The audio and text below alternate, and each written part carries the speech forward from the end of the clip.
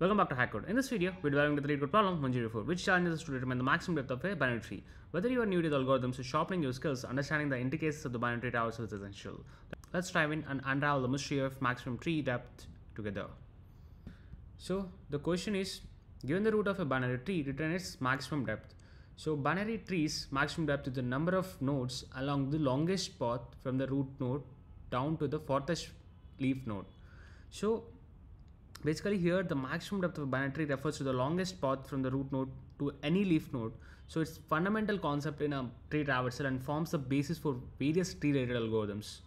So let's see the example here. So here in the given example, we can clearly see that the maximum depth is 3, 1, 2 and 3.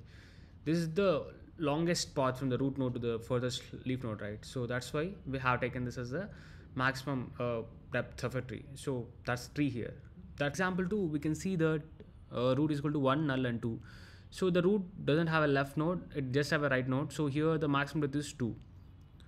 So here the constraints or number of nodes in the tree is in the range of 0 to 10 power 4. The node value is in the integer range of -100 to 100. So yeah, we're gonna explore a recursive solution to this problem, leveraging the depth first search.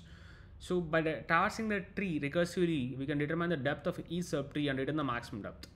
So the algorithm starts like this. First we need to check the base case. So the base case is if the root node is null, we just return 0 as there is no nodes here.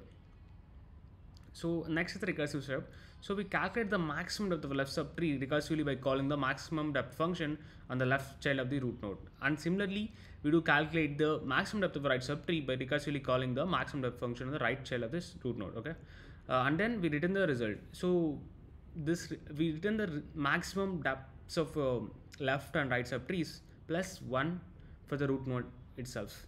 We had to accommodate we had to consider the root node also, right, in the calculation of the depth. So that's why we add 1 to that. So let's look into the code.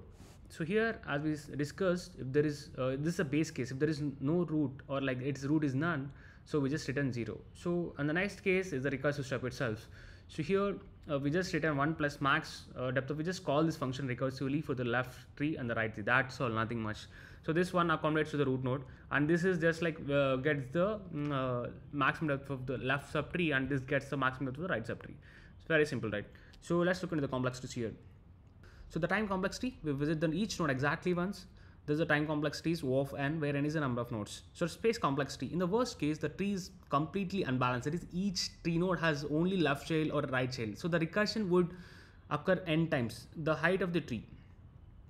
So therefore, the storage to keep the call stack would be O of n. So but in the best case, the tree is completely balanced. The height of the tree would be then O of log n. So therefore, the space complexity in this case would be O of log n. So we always consider the worst case interval in the space complexity. So it's O of n here. So demo and conclusion.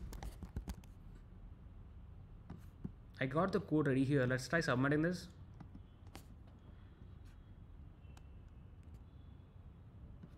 So yeah, it beats 76.33% of the users with Python. Good solution though. So conclusion, understanding how to find the maximum depth of a binary tree is crucial for mastering the tree traversal algorithms. By grasping the recursive approach presented in the tutorial, you will be equipped to tackle similar tree related problems. Thank you for tuning into this episode of HackCode. If you found this video helpful, be sure to give it a thumbs up and subscribe to the channel for more coding tutorials and problem solving tips. If you have any questions or suggestions for future topics, feel free to leave them in the comments below. Until next time, have a good day.